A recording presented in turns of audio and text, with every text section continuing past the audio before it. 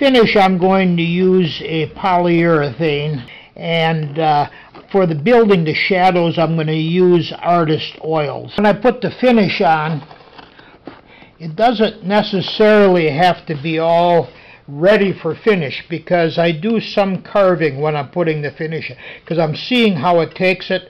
Then when the varnish is wet, I can still go in with my tools and I can still carve those areas. We're getting ready to varnish here, and I'm going to be using the Helmsman. It's an indoor-outdoor varnish polyurethane. It's a clear satin. Always use a bristle brush. The bristle brush has got enough surface tension that it will break the bubbles as it comes through. So I am going to apply the varnish right to the carving, and I'm going to do it clear. Then I've got my artist oil. This is a burnt umber, and I put it on a little card here. And so I'm using this brush to apply the varnish. This is the one, this is also an oil painting brush, kind of stiff. And that's what I'm going to then, into the wet varnish, I'm going to start putting the shadows in. After applying a good coat of varnish to the back and the edges, now I'm starting just to put the clear varnish on the face here. And you can kind of see how the capillary action on the end grain here, making the trees look darker.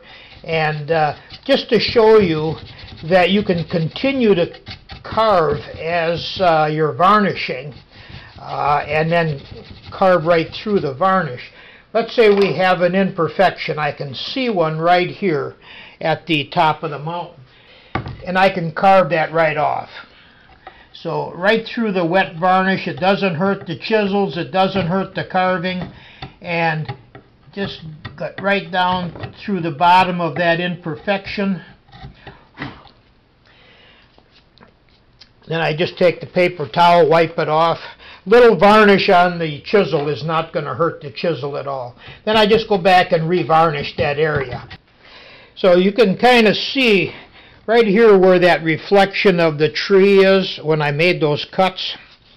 Now the capillary action sucks that varnish in, and it makes the reflection. Okay, now that's all clear varnish. Now what I'm going to do is start building my shadows. So now I can take the burnt umber and I can just start building the shadows. And then I blend all the shadows in with the bigger brush with the varnish on it. Oil paints and polyurethane varnish mix very well.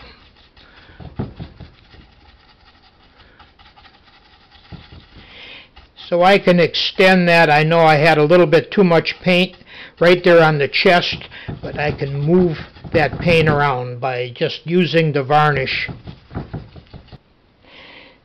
If I wanted to create a little bit more texture in around that rock, let's say where that rock is meeting the water, I'll take my, I'll just take this here number 3 gouge, and I will cut some lines in there right at the base of that rock, right here, and here also. Just a little bit more reflection from those rocks. Notice I didn't take any stock out. I just cut it with the corner. And there we just, more of the subconscious, kind of seeing a little bit more reflection of the rock right there. So probably just a little subtle separation. Take a little bit of the burnt umber, and right where these two mountains, the mountain ranges, just separate them a little bit with a little bit more shadow. And maybe just some of these other areas as dark as that one there was. And the foothills. We can go the top and the bottom of the foothills a little bit. That would help separate them a little bit.